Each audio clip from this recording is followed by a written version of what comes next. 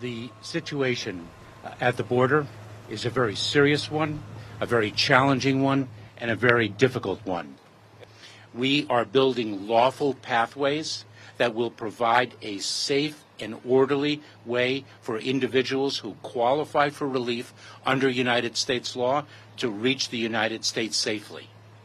We are building on the success of our parole processes that we announced on January 5th for the Cubans, Haitians, Nicaraguans, and Venezuelans. We saw a 95% drop in the number of encounters of those individuals at our southern border because we built lawful pathways for them to access. And that is the model that we are building upon.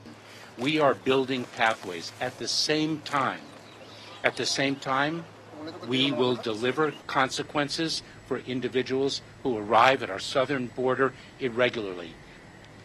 In a post-Title 42 environment, we will be using our expedited removal authorities under Title 8 of the United States Code.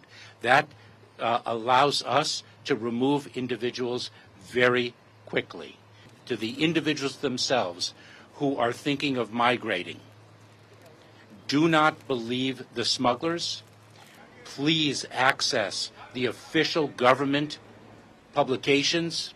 Please access the official government information on the Department of Homeland Security website for accurate information, because you are being deceived and you are risking your lives and your life savings only to meet a consequence that you do not expect at our southern border.